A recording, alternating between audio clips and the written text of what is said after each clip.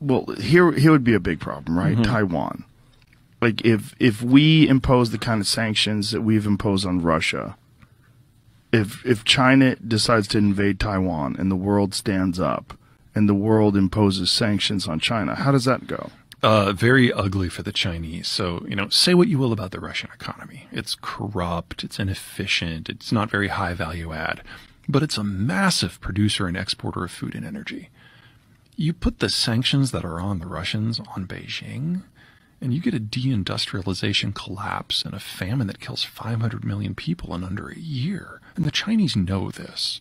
They can only push so hard. There's been a lot of talk recently with everything that's going on in Afghanistan about the United States not having Taiwan's back and all that good stuff.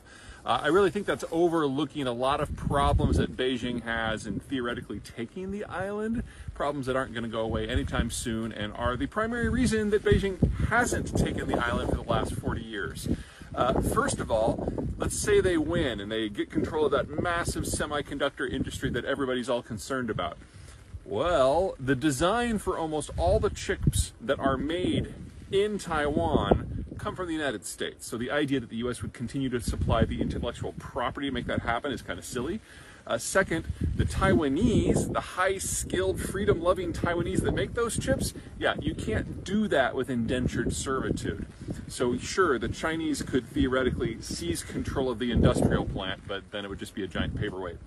Second, the idea that the Taiwanese would be alone is kind of silly. You'd probably have Japanese and American aircraft carriers to the east of the island able to run as many sorties as they want. So the Chinese are basically going to be sailing into a blender. Third, the Taiwanese are no joke. I mean, sure, there's only about 25 million of them, but it really doesn't matter because if the Chinese mobilize so that the Taiwanese know it's coming, give them a week or two and they can develop some crude nuclear devices. Taiwan's an advanced power. It has its own nuclear power system. It would not be a technical challenge. So if the Chinese go by a normal military process, they probably lose Shanghai and Fujian, and there is even right risk to Beijing.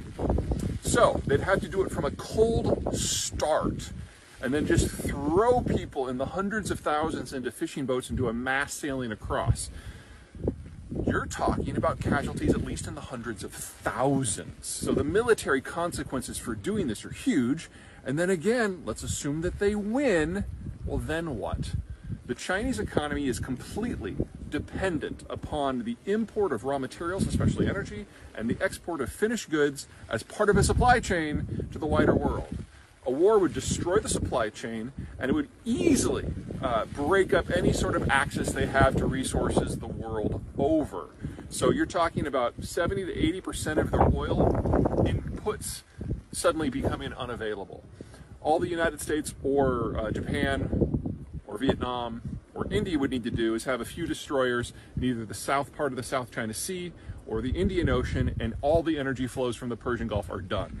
So from an economic and strategic point of view, an invasion of Taiwan is national suicide for the Chinese. Does that mean I think it's impossible?